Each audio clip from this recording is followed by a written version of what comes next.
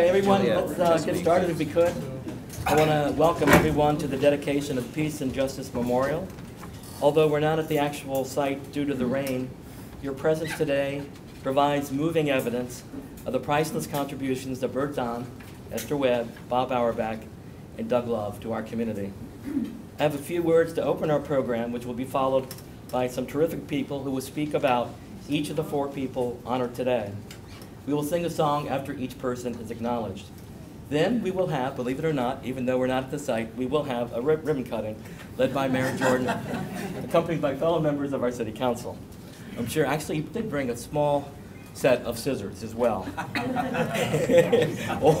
Always ready. At the conclusion of the program, there will be music, ending with music provided by Melissa Seitz. She has 7 songs. We have photocopies, I think, that have been distributed. I guess the lead song is One Man's Hands Can't Tear a Prison Down. Finally, if any of you feel so inclined, bring your umbrellas, or, dare I say, share your umbrellas, so we can visit the space afterwards, perhaps after you've had a chance to get a bite to eat or beverage.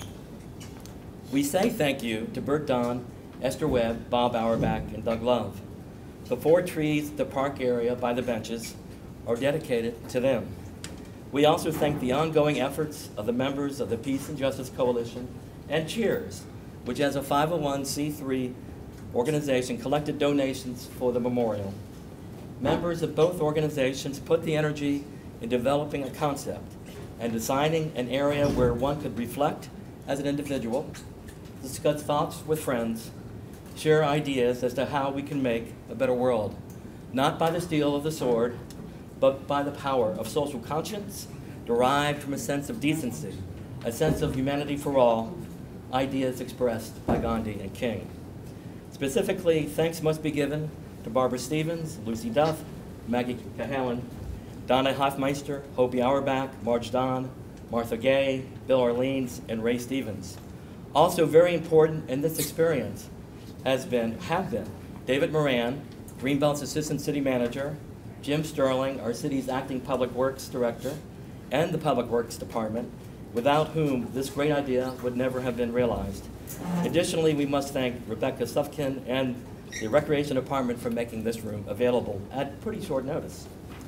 We also need to welcome our City Council as well. Mayor Emmett Jordan, Mayor Pro Tem Jay Davis. I know Council Member Pudens is... He had to leave. But he was here? Yes, okay. He was here. And I too am very fortunate to serve on the City Council as well. And we also have to really note, this is really important. We also have to thank, this is the City Council, I know everyone is in concert on this, the Peace and Justice Coalition's willingness to move its original date, which would have been tomorrow, when many council members would be attending and will be attending a conference. It won't be raining tomorrow. Well, you can come back. So anyway, we are all very, very thankful because this is all very important to members of the council as well as the entire community. The 4 principles which the Peace and Justice Coalition is dedicated to are intertwined: to actually talk to enemies, strive for justice, preserve the environment, and to unleash imagination. None of them is easy to achieve. None of them just happen. They all require courage and intelligence. There are folks I know who interpret talking to enemies as giving in. Keep in mind, if JFK had not communicated with Khrushchev in 1962, the opportunities for a peaceful resolution would not have been achieved, and none of us would probably be here today. Regarding the site itself, the 3 benches are in the shape of an upside-down U and are evenly spaced between the trees for Bob and Doug. The plaque with the wording is on a plaque. The principles are worded on the plaque in front of the benches. While there is one plaque citing the 4 principles of the Peace and Justice Coalition, there are also the 4 trees in the memorial area, with 1 tree being dedicated to each of the 4 people. The tall trees in the back are for Bert and for Esther. The shorter trees alongside the benches are for Doug and Bob. And now to describe the trees, after which, for each person, we will sing a song. We're going to lead off with a tribute to Bert. I am also a tree. And I'm going to tell you, remind you why Bert Donn is so special. Back in the day, Bert founded the Greenbelt Peace Committee to protest the Vietnam War. You all remember the Goddard Six who put flyers on the cars in the parking lot at the Goddard Space Center against the Vietnam War. In the 1960s and the 1970s, Bert was especially active in the integration of local housing and the county schools. He helped found the Greenbelt Fair Housing Committee and was active in a group called Access, picketing suburban apartment complexes that were not open to African Americans. As chair of the local chapter of the American Civil Liberties Union, he supported African Americans in their effort to improve police-community relations. He served as advisor to those people who prepared the lawsuit against segregation in Prince George's County schools. And for many years, he was on the board of the Prince George's County chapter of the Southern Christian Leadership Conference, serving as second vice president at one time. And in the 1980s, he formed the Prince George's County Peace and Justice Coalition, which is where I got to know him. What concerned him most was the danger of nuclear war. He worked tirelessly for non-proliferation and for abolishing nuclear weapons. He'd say, I am a rocket scientist at NASA, and I can tell you very clearly why relying on mutual assured destruction is a bad idea. So what can we learn from Bert? He called the Peace and Justice Coalition because he wanted groups to work together. Number two, his vision was both local and far-reaching. He thought that violence is really a personal matter, and for that reason, he taught conflict resolution skills locally. At the same time, he lobbied for more just laws at the county, at the state, and at the federal level. And he advocated bringing peace to the people of Vietnam, Nicaragua, Israel, Palestine, South Africa, Iraq, Afghanistan. No one is free until all are free from oppression and war.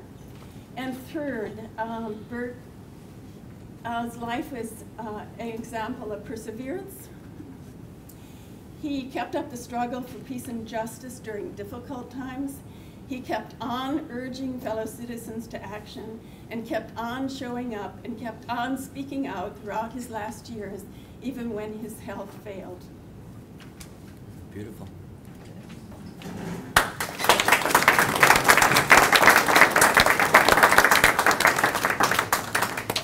Do we know now which song we want to sing? Which song does I think Carry It On. Carry It On. So if you look on your handout, the little page. And feel free to join in if you know this song.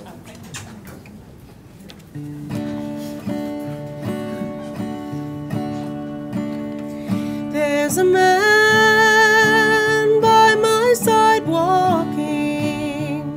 There's a voice within me talking.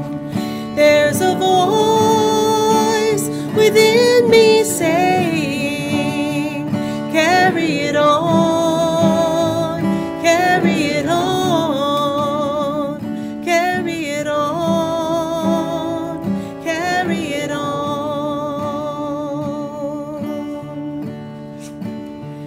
They will tell their empty stories, send their daughters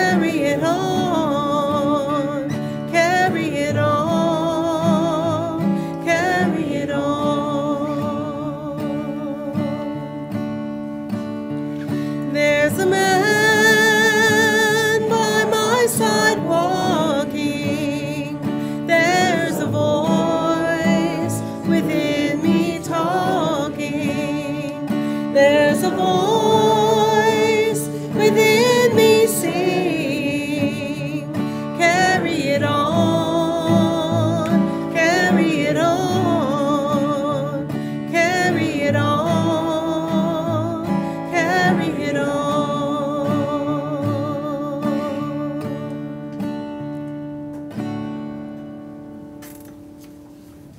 Okay, our next speaker, representing the spirit of Esther, will be Marge and Barbara.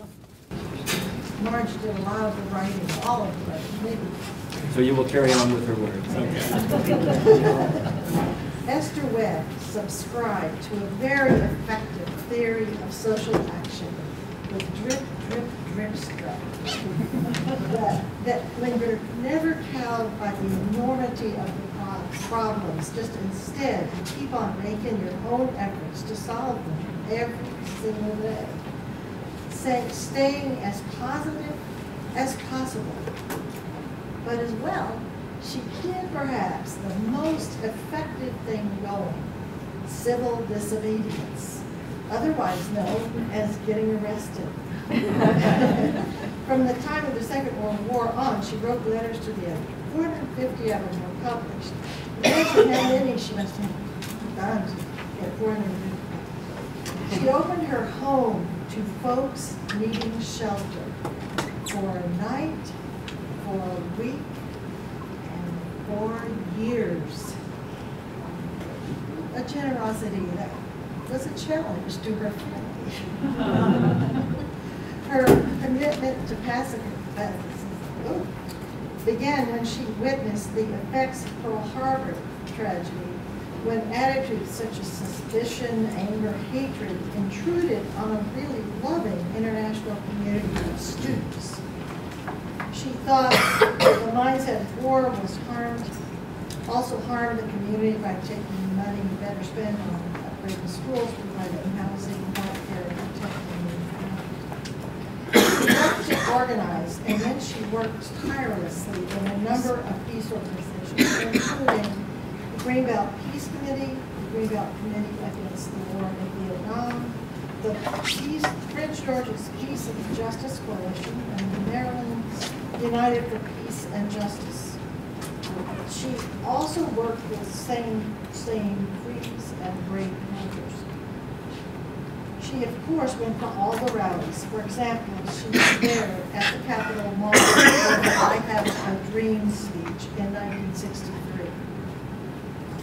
When Esther worked as a teacher and a counselor in the D.C. public schools, she took on a mission of getting as many black children into college as possible. When she retired from the schools, her friends asked, "What are you going to do with yourself?" Her reaction was typical. "Now," she said, "I can get arrested anytime I want." The day before the Iraq War started, Esther engaged in civil disobedience one last time at the U.S. Capitol, where she was arrested along with 102 other people. She was 85.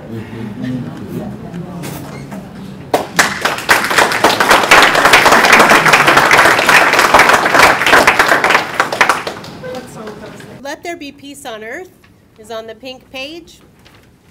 The end of that song goes very high, so if you need to drop your voice down, don't be ashamed.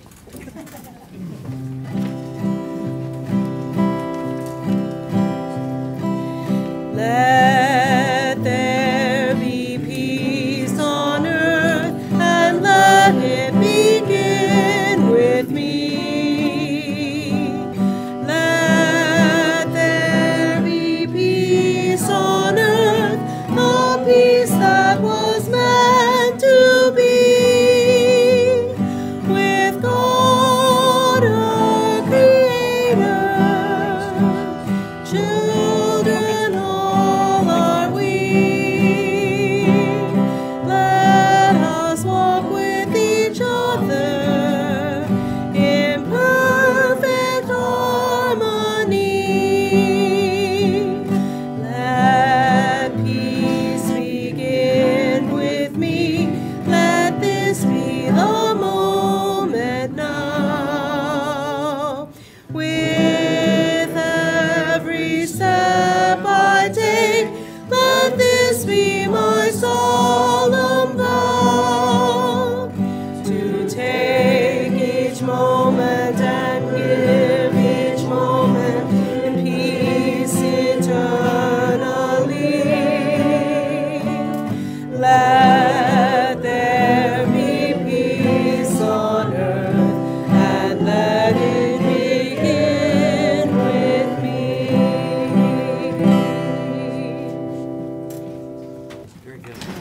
right, now to talk about her dad, Bob Auerbach, is Hopi Auerbach. So glad the clock is right there. I had a nice speech prepared that Marge and Lucy helped me with. The point being that we want to follow his example and that it is being followed. Every once in a while, something my father, Bob Auerbach, advocated is entering the mainstream, especially lately, like the substantial raise in the minimum wage that's been considered. Come bring us closer to the guaranteed minimum wage Dad advocated. There's 2 recent decisions by the Supreme Court. The government subsidy for health insurance and gay marriage, taking down those symbols. There's a few others. Even the recent Pope, this current Pope, you know, Dad would not converted, I guess, but and there are a few others. Oh, there was a good example of cooperation, a contest that Netflix had that the only way to achieve it was for all the contestants to pool their responses, which wasn't even the point of the exercise, but it turned out to be an illustration of the need to cooperate. Anyway, I have this nice speech, but I realize I'm his daughter. That's a very rare privilege. There's only one other, his younger daughter, Janine, who gets to be Bob Auerbach's daughter, and I'd rather share with you some of what it's like to be royalty in certain circles. Conrad is Greenbelt royalty. Joe's daughter was Greenbelt royalty. So some people know what it's like, but in the right circle, for instance, one time in the 90s, my father was at the hippie health food store in Mount Leonard. I knew he was there, and I wanted something. And I called Glut to ask them to ask, and the person said, oh yeah, he's here. I didn't have to describe it. And to this day when I go to Glut, I'm a bit of a, it's like being a Kennedy. Another example that you wouldn't know about my dad is that even though he respected animals and didn't eat them, he didn't have the affection that a lot of us have for them, with the exception of his childhood dog, Teddy, who was the smartest dog on earth. Other than that, he wasn't sentimental the way a lot of us are, but he did tell me a story about at Greenbelt Lake one time, he saw a little toddler girl running after a baby duckling, and that the mother duck bypassed the little girl and came over and quacked at the adult mother of the little girl, saying, "Get your dog! Where's your mouth?" You know, that sort of thing he observed. He was very proud of New York City, even though he was very happy to leave it. He had a car because he had a disability, a mobility issue. It was wonderful to get a car, but he was still very proud of New York. And he told me that when he took my younger sister to see the Rockettes at Radio City Music Hall, and the orchestra pit rises up at the beginning of the performance, he was so pleased with the way Janine went, wow. And he said, yeah, at Radio City Music Hall, the orchestra pit is a block long. One time I found him also in the 90s listening to a baseball game on the radio. He objected to television. And I found the game, it was an important game, and I found it on broadcast TV and said, "Dad, come in here and watch the game." And later I went to, when he went to games as a kid, he attended sometimes, but mostly he was watching through a hole in the fence, obstructed view. And I checked on him later, and he's standing there looking at the TV. He didn't know you're supposed to sit down. And I said, "How's it going, Dad?" And he said, "It's great. You can see the ball." And one time he's washing dishes, and he had this, he holds up an old dish rag by the threads at the corners, and it was mostly holes being defined by the, and perfectly sincerely he says, "Say, do you think I should throw this out or keep using it for a while longer?" Anecdotes. Please, may I tell you one more, that Esther Webb was at the March on Washington, but as a tour guide, I meet people who don't live in this area, and they don't know people who were at that demonstration. And I get to brag to them, because I'm a tour guide, I'm at the Lincoln Memorial frequently. And I tell them that I was there, thanks to my dad, I was 8 years old. And I say, you can touch me, and they do. They do. And I've even had people later on the tour say, I didn't get to touch you. So I'm very grateful to him, but I get a lot of mileage out of that. Thank you.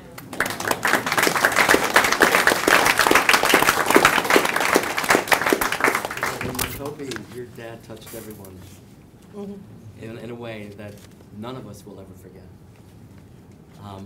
So Melissa, which piece? Let's fish out this pink piece. It's like this. This land is your land. We won't do the chorus as often as it says here to do the chorus. That would be too many times.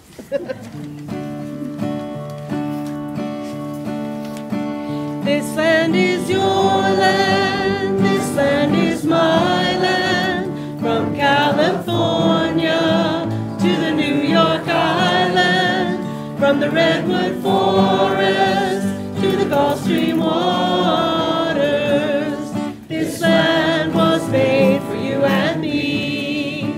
As I was walking a ribbon of highway, I saw above me an endless skyway.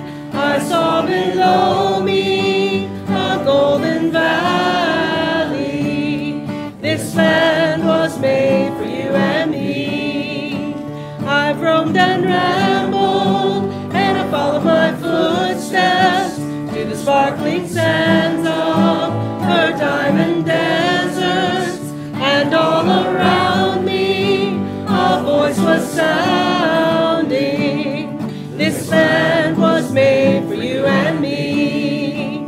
The sun comes shining as I was strolling, the wheat fields waving and the dust clouds rolling. The fog was lifting, a voice came chanting.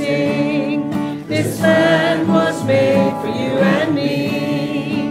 As I was walking, I saw a sign there, and on that sign said, no trespassing. But on the other side, it didn't say nothing. Now that sign was made for you and me. In the squares of the city, in the shadow of the steeple, near the relief office, I see my people, and some are grumbling, and some are wondering if this land's still made for you and me. This land is your land, this land is my land, from California to the New York Island, from the Redwood Forest to the Gulf Stream waters. This land was made for you and me. This land was made for you and me.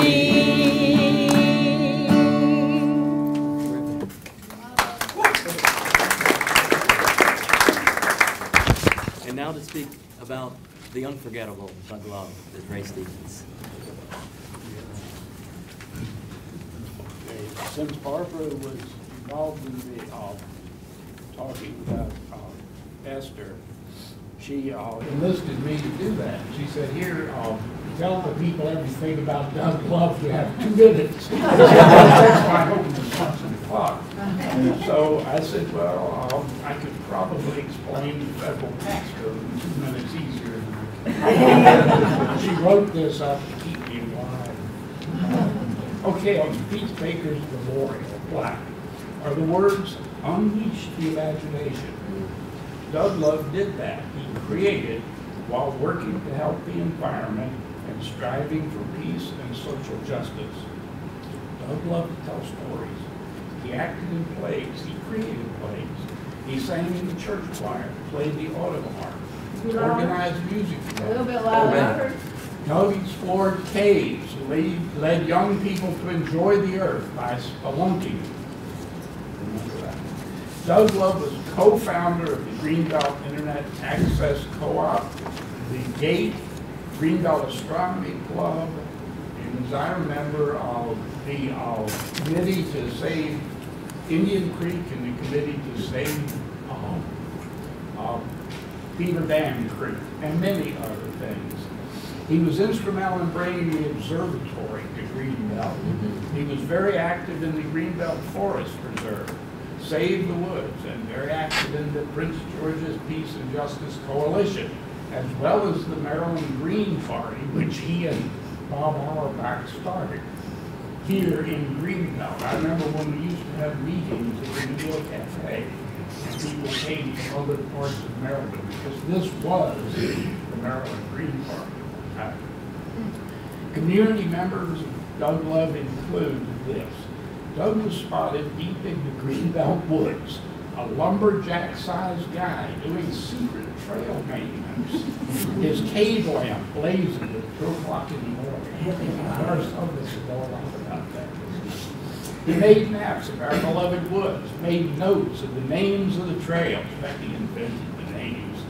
He once appeared at a city council meeting lugging a huge tree limb in his arms to make some environmental point. Doug Love contributed to Greenbelt's Labor Day parade, and among the most memorable was a papier-mâché lamp representing some ill-advised Defense Department Star Wars weapon, and another was a world globe pierced by daggers showing wars. Doug Love said, "We need to save the Greenbelt Beltsville Agricultural Research Center farmland and all the land at NASA for a future humanity's need of a spaceport outside of DC to navigate to the stars."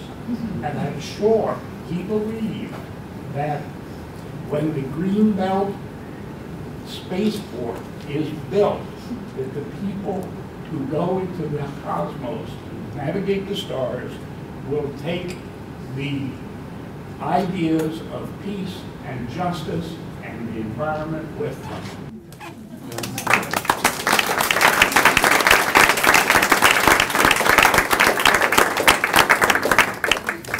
So on this pink sheet, you'll see morning has broken, and we'll close by doing the first verse again. So we'll do 4 verses in all.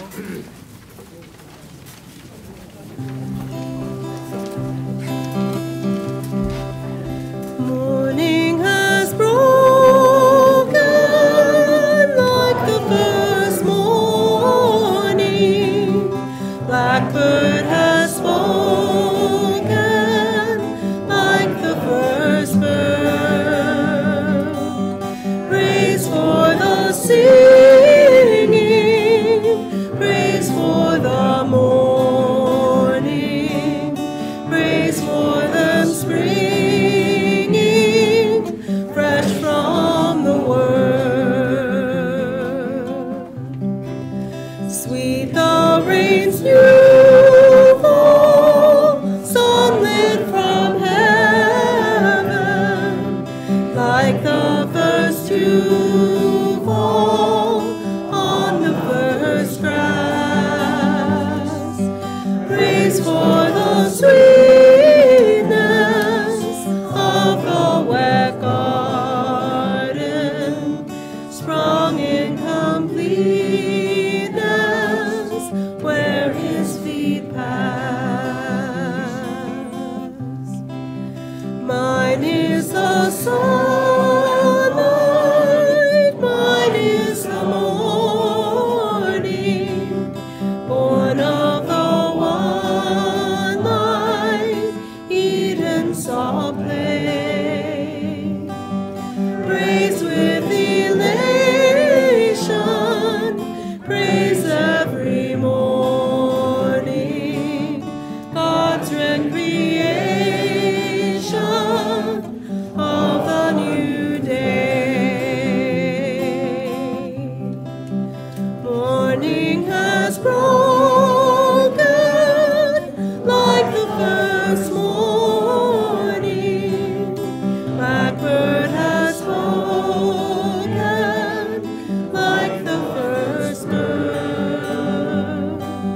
Praise for the sea.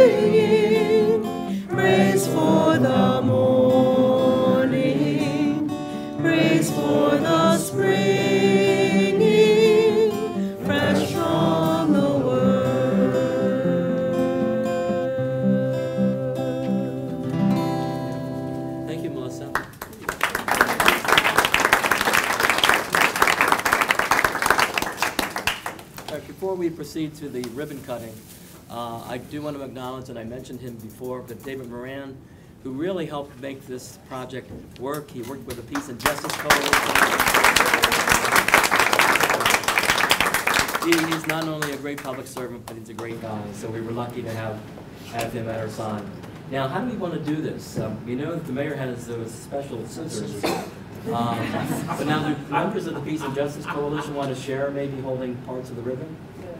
Donna and Lucy were going to come up and just lift up the end, and then you can cut it anywhere you want. And I hope you should hold on to part symbolic. Sarah in the ribbon share. Yeah, Lucy. Yeah,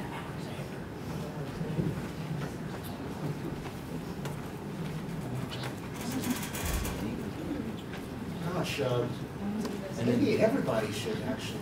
Yes. Can we all do this together somehow? Everybody can. I have Do you have an idea? I have a multicolored string that we could all. Pass it around so. We can pass it around. Okay, that's great. Just kind of pass it around. Someone has to hold it. Pass it around, and then this rope will go this way. And you can all, well. We're also going to be making out those little pieces of paper, right? Yeah, we're going, after we cut the, Now, this is called creativity. after we do their ribbon cutting, we're going to be passing around seeds and little pieces of paper that we would ask that you write how you personally would like to carry it on, and also you can share your own personal reflections if you'd like for a few minutes after that. So, and we're going to be putting the little pieces of paper into the basket. And we were going to pass out the seeds and have the soil, but given the wetness, I think I'm just going to pass the seeds. And what we have is we have garlic, and we have fava beans, and we have sunflowers and okra. So maybe just take a seed into your hand and hold it as we think about how you're going to carry it on. Thank you. This is the first time I've ever cut a ribbon. Mr. Mayor, since this was your idea, I expect you to cut every place. So should I make 4 cuts? Yes. Yes? So I'll start here. 3 cuts. That's for Don. This is for Bert. That's Good, that's good. very smart. You're a good ribbon cutter. Bravo! Hey! Great. Hey! All right. This is for Bob. Yay! And this is for Doug.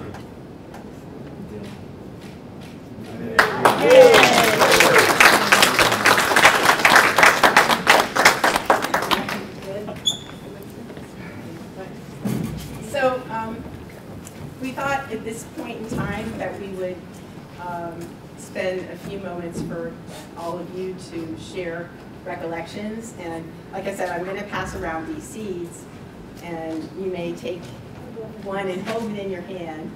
One of We your also have choice. pots for you to take afterwards, Yeah. so that you can actually take your Yes, seed pots. home. We have pots and soil and strawberry plants that we'd like you to take if you're so inclined.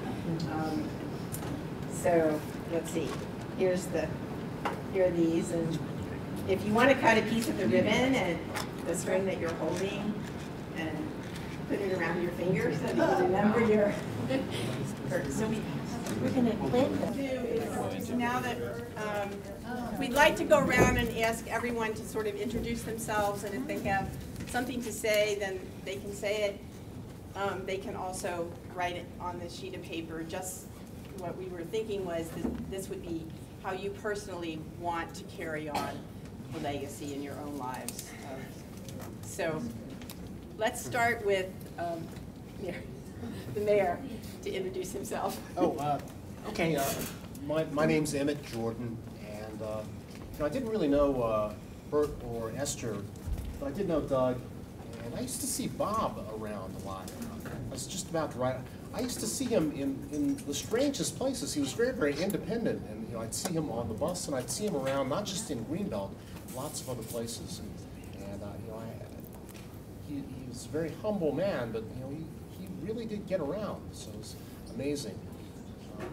So that's what I'd like to share.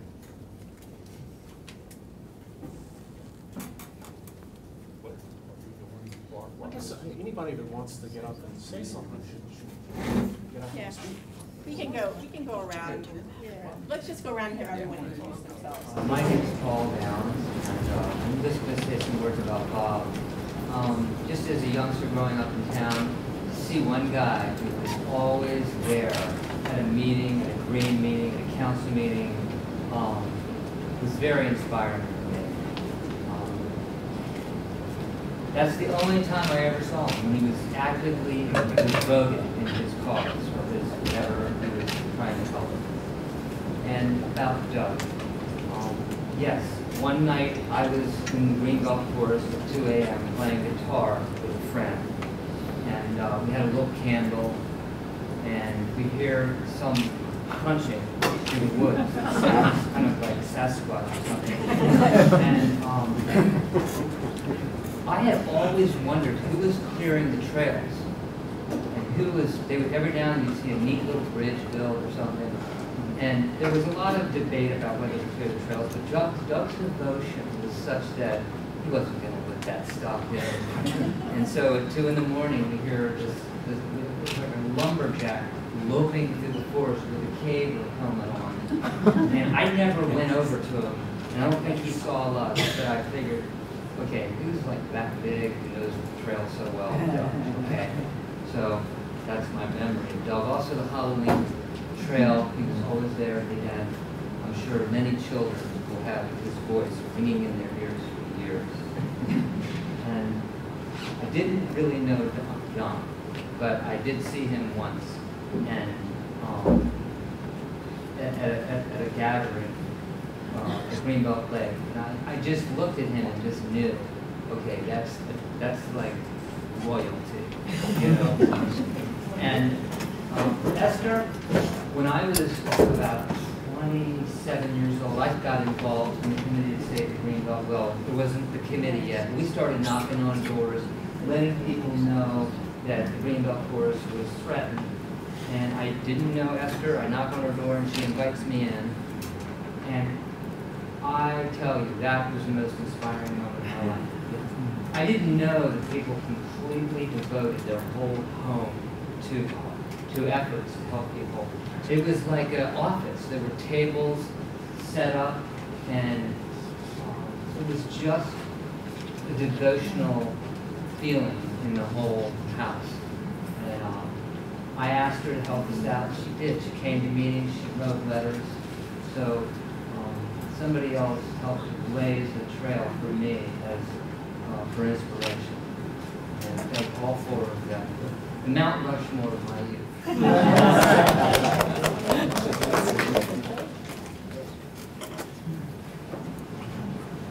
I was struck in the stories we heard about people who were close to all four, how they walked the walk of the causes that they talked about. You know, that they were full-time activists, they didn't have time off, which is sad. Esther's home is an example of living that life.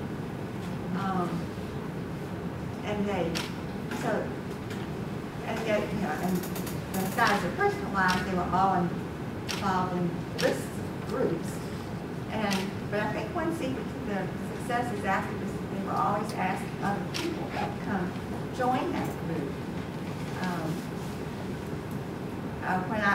One of the first times I met Esther, I think it was the Pledge of Resistance to Central America and imperialism down there. And we said, well, where shall we meet? Someone asked, where shall we meet next time? And Esther said, well, why don't we come to your house? So our generation now the gray hairs feel more pressure to say we invite you.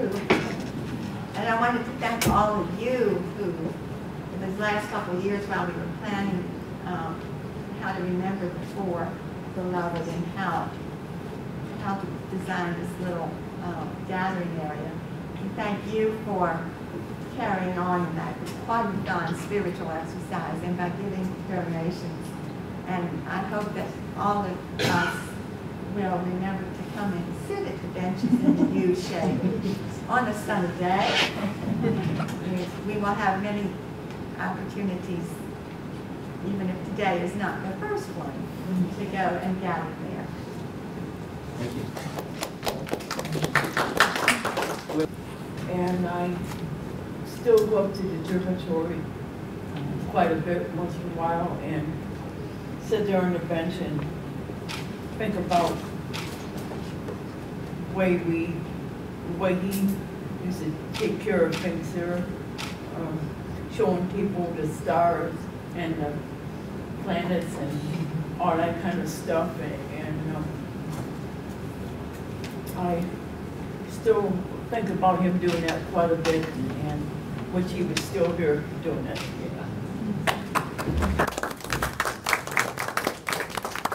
There are so many things and ways in which the four heroes, heroines, have edified and inspired me, and that I aspire to emulate that. I couldn't do so. But one thing that especially stands in mind is the citizenship lessons that Doug Love passed on to the little ones. And they, I don't know if they're preschool, they're young. Every Halloween, he asked them, he wanted to like to know who they thought should be our next president. He didn't want to hear what the parents thought. And they wrote it on a secret ballot and put it in his home. But there's one that probably will stick with me even longer. This is, what do I have here?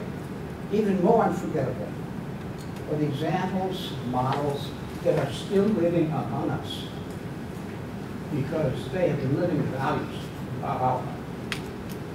Very shortly after Bob was taken away from us by a hit-and-run driver,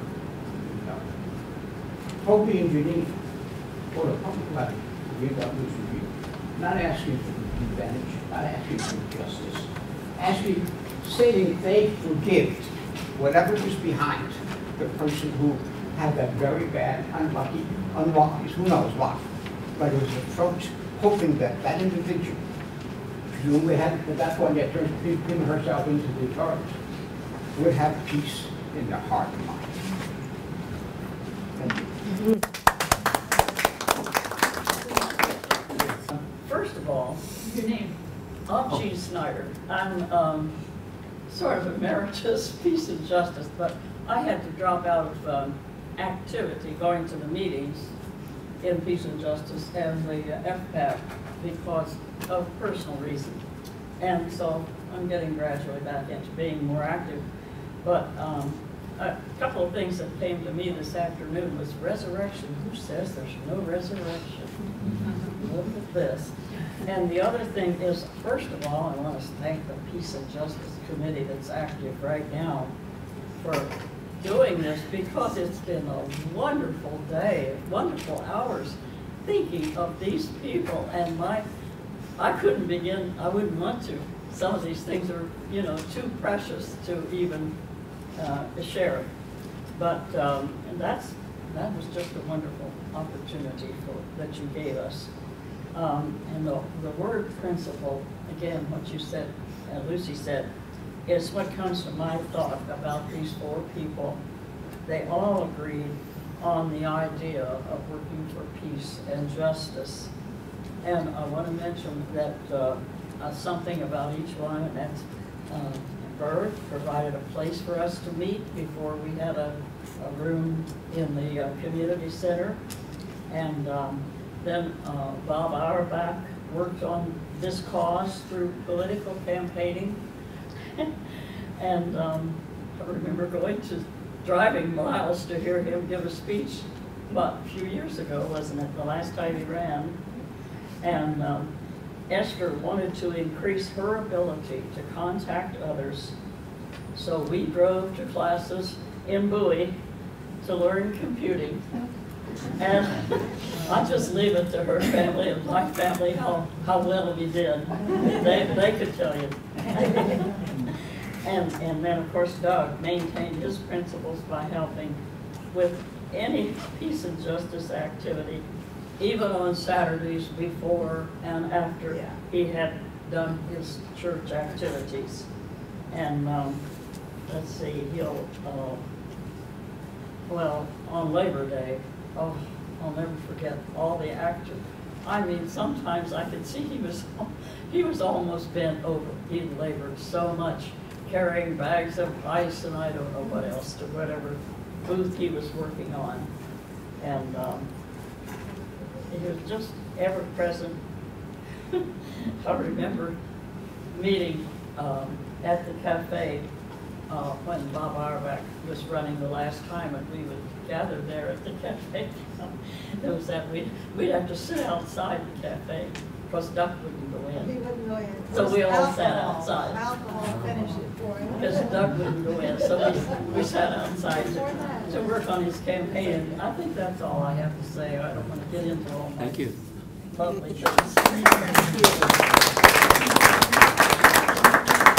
Would anyone else like to speak? My name is Lolly Gaines, and I'm not going to stand up if you don't mind. Can you hear me? Okay. Oh, to carry on what I knew Esther and Bob not really well, but I knew them. And so be kind is how I'd like to continue on. It's hard for me sometimes. Speak up and speak out about any injustice that you see. That's how, anyway, I lived in Glendale before I moved to Greenbelt 20 years ago, and we were, I met you folks in Greenbelt. I met Esther in particular because we were going to the 50th anniversary of the bombing of Hiroshima. I was with the Washington Peace and Justice Coalition. We were representing them, and my husband and my 4-year-old. We went to Hiroshima with paper cranes, and I had put out a call for paper cranes, and someone had come to our house in Glendale and taken a picture of my son, another child from Greenbelt who we knew just because I came here for the activities, because Glendale doesn't have a community, so it's Greenbelt I kept coming to, and asking for more people because we wanted to bring 1,000 paper cranes with us. Well, we ended up getting a few thousand paper cranes, but Esther provided some of those paper cranes, as well as many other people, and I think I met Lucy at that time. So that's how I knew Esther, and that's how I knew that I needed a new community to move to have community. It's like, oh, it's just next door. It's Glendale. I'm Greenbelt where I should move to. And Bob, I knew because you could not know Bob if you were interested in peace and justice and environment. You just knew Bob and that he was running for president and just keeping up the good fight. And my hope is that in my now undesired retirement from union organizing for 30 or 40 years, now I'm disabled, that I can continue as much as I can to do what they have done to the end of their lives.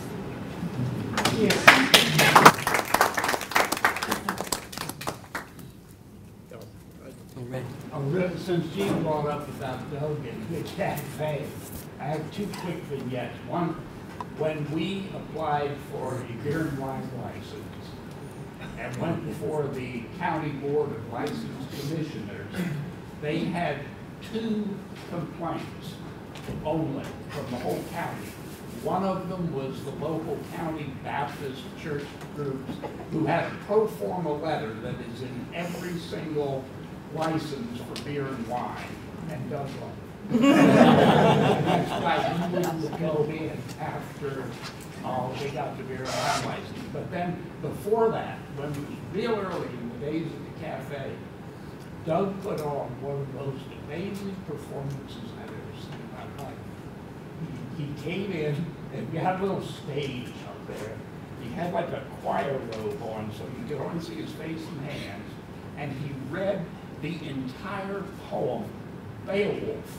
And he had a bag of hats, and every time he read a different character, he pulled one hat, put on the other one, and he had a big paper-mache dragon on a string, and every time it was Grendel, this dragon would pop up, and he would talk like Grendel, and then the dragon would come down, and Doug would grab another hat, and he'd be the king, or he'd be Beowulf. It was one of the looniest things I've ever seen in my life, and it was wonderful. And that's Doug being creative.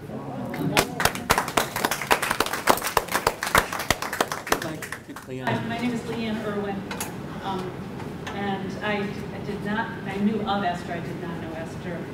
Bob and I met through our friend John Auerbach, who died before him, who worked for, John was active, working for DC statehood.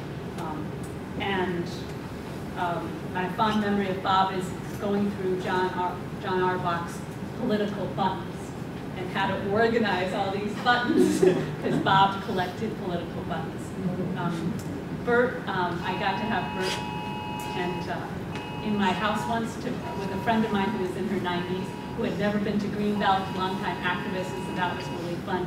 These two white folks who had been members of the NAACP when it began, you know, and were working for justice, and to have them together in my house, it was, I was really happy to have that happen. And Doug did not smile a lot. And I'm easily put off if people don't smile at me. You know, I want people to look me in the eye. I want people to smile at me. I want people to be friendly. I want people to be social. And so one of my lessons in my life is to accept difference. And that is working for peace, is to accept difference. And the last time I saw Doug was at the 4th of July party that our friends Barbara and Ray Stevens had, and Doug smiled at me. That was the last time I saw him. He said, "Oh, Leanne." And I didn't know at that time that he was very ill. And so he probably knew, you know, that was going to be the last time we saw each other. So what a joy to have that memory of him smiling at me. And so that's my practice, is to accept difference. It's hard work, and working for peace is hard work. Thank you.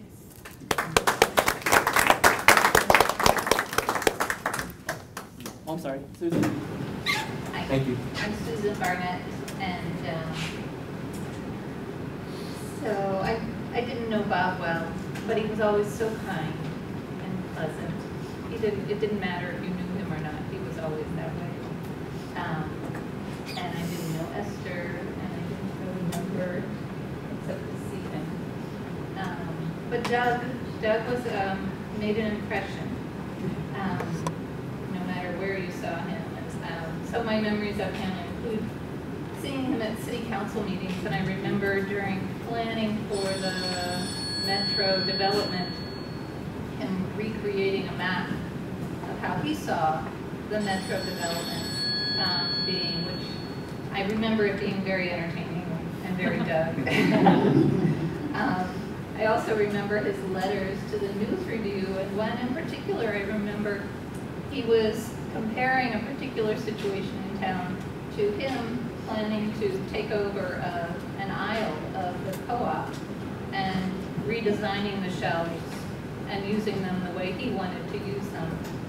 And I just always thought that was such an interesting approach to looking at a problem.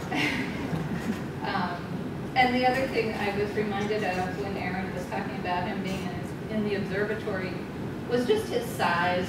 And I always just wondered, how did he get in there? How did he get out? It was just hard to imagine. Pardon me? And the caves, too. Yes. The last time I saw Doug, we were planning to go to his attic to get his memorabilia of helping to save the woods. And again, I found myself wondering how that would happen. I just couldn't picture him going into the attic and then being able to get out. Anyway, those are my memories of Doug. Hi, I'm Laura Rosen. I just wanted to share a story of something I learned from Doug. I'm involved with the Greenbelt Climate Action Network, and often Doug would show up, and at the end of the meeting, he would propose some idea that no one else was really thinking about. And it's like, you know, Doug, like something like about we should all go and protest about the Chamber of Commerce or something like that. And then the next time he'd come, maybe he'd say something about Citizens United. He'd say, well, two of us, we went for the city council. And it's like, Doug, he kept getting involved with these things, like 2 people that can't save the world. And then all of a sudden it occurred to me, but like 2 and 2 and 50 makes 1 million, right? So if instead of just kind of like brushing aside his idea, you joined with his idea. So like the next time you came and said, yeah, well, let's do something with Citizens United, and then next thing you knew, Haney got involved, and then Robbie Roberts says, well, if you get 50 or 100 people to the city council, you can get something to happen. And so sure enough, we did get the city council to write a letter about Citizens United, and then the next year he was inspired, well, let's do the same thing for fracking, we can have a moratorium on fracking. Sure enough, we actually have a state moratorium on fracking. But really just realizing, and I think there's movies about this, like there's like one lone fool or something like that, and they're trying to get you to do something, but when another person joins in, another person joins in, another person joins in, it will become a movement. And you just have to find those people that have those rare ideas, maybe long before anybody else does, and go, that really has some traction if we just joined in with him. And I really, ever since then, I think I've really committed my life to doing more of that and being more outspoken and not waiting for the groundswell, but finding the people that are speaking out at the beginning and following their lead. So I'm very grateful for Doug and his example for all of us.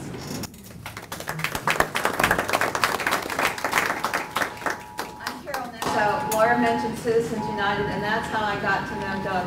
I knew Doug, and Esther Webb I knew really the best of all four of these people. But with Doug and Doug's cousin here, and Doug with the model of the Capitol on top of his car, driving through Tacoma Park for the 4th of July parade.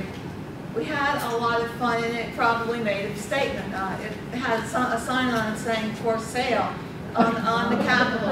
And so when Laura brought up Citizens United, I remember that's how I got to know Doug. And I know I missed a lot of other loony, crazy, wonderful ideas from hearing people. So that is the way I knew him.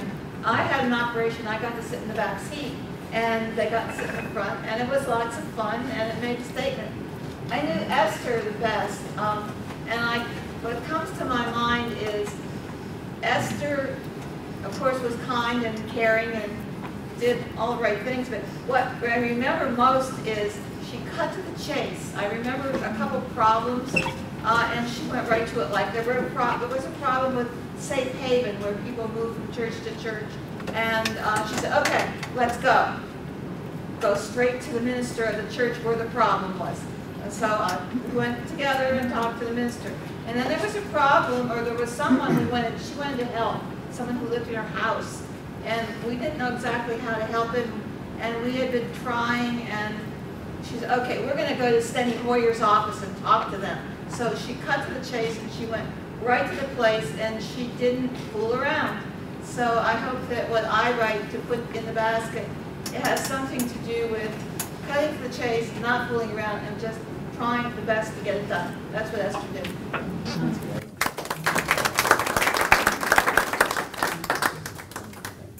Alexander.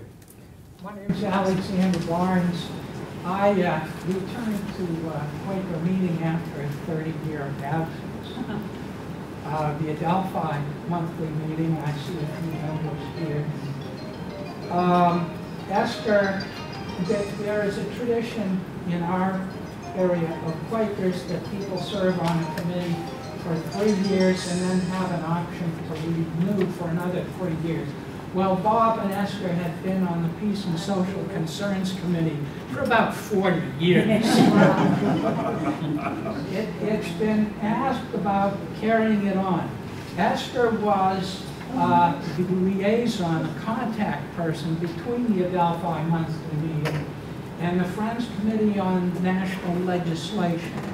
One way you can carry it on is by signing up with fcnl.org for Friends Committee on National Legislation. And you will get a mailing maybe a few times a week, and you have an opportunity to easily communicate to your senators or Steny Hoyer, telling them we want peace, not war.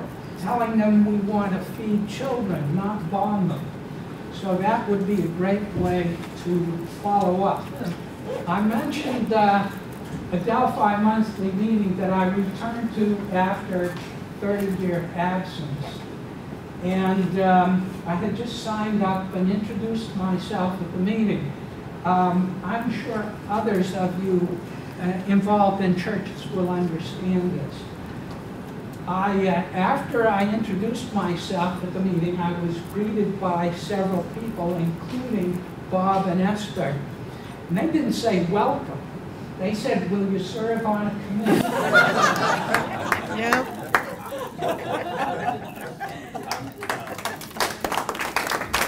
Thanks, Alfred. These four were real activists. I mean, there was no doubt that they were going to never retire, and they were going to go as long as they possibly could and work on these causes. And that's one of the most admirable things. I mean, Bert Donn, we have a Real and Meal we've had for a number of years. It's all about all kinds of social issues. He was at every one. What's your name? Frank Gervasi, sorry, he mentioned it as well. He was at every one of those, and he was always interested and always supportive. Esther, we all know, into her 90s, peace activist. Bob Auerbach getting thousands of votes for president in his 90s.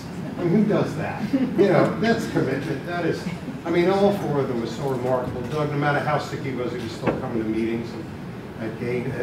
I don't know how many of you saw this charming movie he made. He had it in one of our film festivals about him taking care of his mother. It was so humorful. I mean, his mother was very sick at the time, but he was moving her to relocating her and taking care of her. It was just a wonderful movie. But the quote I love best from Doug Love is he came to a city council meeting in support of the Greenbelt. And he said, I'm Doug Love and I represent a herd of deer.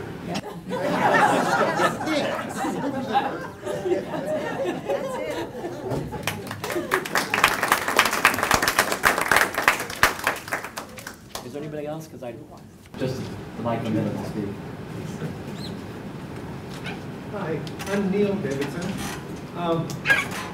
Well, at the Adelphi Friends meeting a number of years ago, that's where I first got acquainted with both Bob and Esther, though it kind of blurs for me between that meeting and Paint Branch Church, because I was kind of going back and forth, but that's where I got to know Opie and Janine and your mother, Mary. We became very close friends with Bert and Marge, and went with Bert and Marge to concerts on a regular basis at the Baltimore Symphony for many, many years. And Bert wouldn't talk about it very much, but he was a very well-known astronomer. And if I really pressed him, he would tell me about his latest research projects or papers he had recently published or conferences where he was speaking as just a star in that field. And then he was doing all of his peace work in addition. It was really quite remarkable. There's one story I'd like to share. Jan and I went on a cross-country train trip with Bert and Marge over a period of many days, which was delightful, partly because Bert gave me extra desserts. But at the end, they said, look, we have some friends we'd like you to meet in Portland, Oregon, which is kind of the end of the trip. So we meet these friends. They're members of the WOBLIC, Women's International League for Peace and Freedom. And I think at the time she was 85 or so, approximately, out every single week demonstrating in front of the State House for various causes of peace and social justice. So if you know people by their friends, here is a good indication of what Bert and Marge are all about.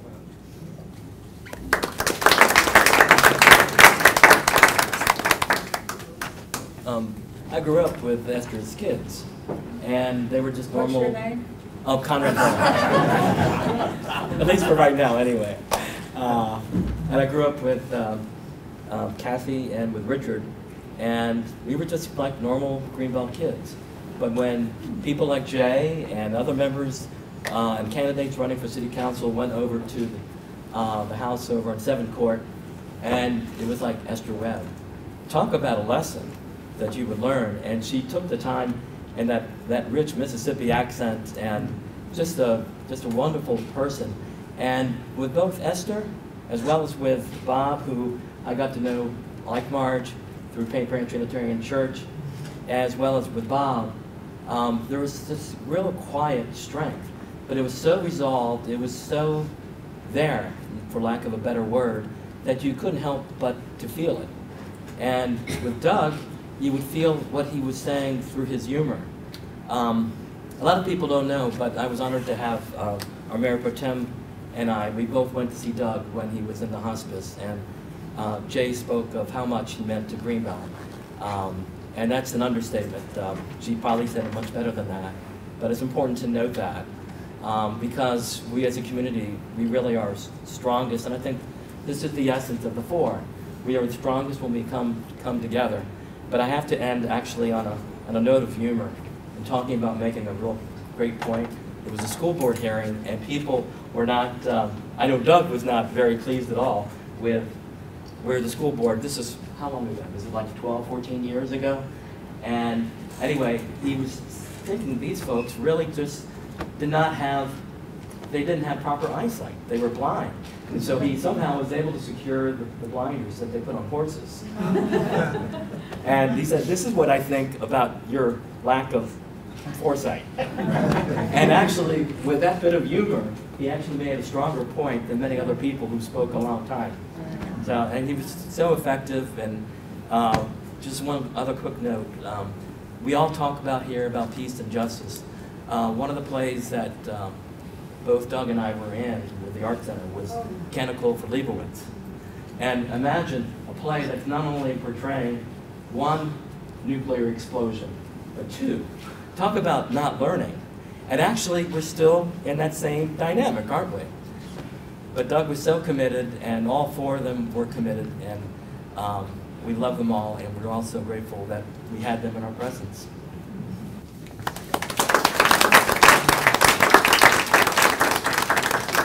So, okay, we've done the ribbon cutting. I guess are we going to go to this point to enjoying the wonderful refreshments?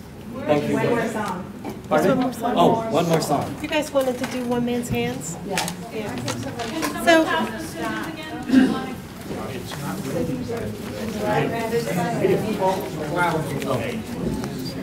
Let's go. Someone over there. So if you look on your pink sheet in the bottom corner, this is One Man's Hands. So pay attention to the lyrics, and I'll call out which verse we're going to do. So we will we'll do the verses that I call out. So here we go.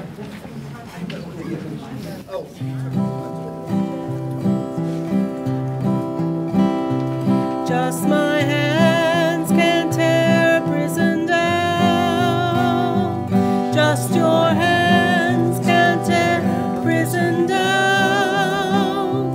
But if 2 and 2 and 50 make a million, we'll see that day come round. We'll see that day come round. And the atom bomb. Just my strength can't bend the atom bomb. Just your strength can bend the atom bomb. But if 2 and 2 and 50 make a million, we'll see that day come round. We'll see that day come round. Build a bridge of peace. Just my hands can build a bridge of peace. Just your hands can build a bridge of peace. But if 2 and 2 and 50 make a million, we'll see that day come round. We'll see that day come round. Turn this world to love. Just my heart can turn this world to love. Just my heart can turn this world to love. But if 2 and 2 and 50 make a million, we'll see that day come round. We'll see that day come round. Go back to the first verse. Just my hands can tear a prison down. Just your hands can tear a prison down. But if 2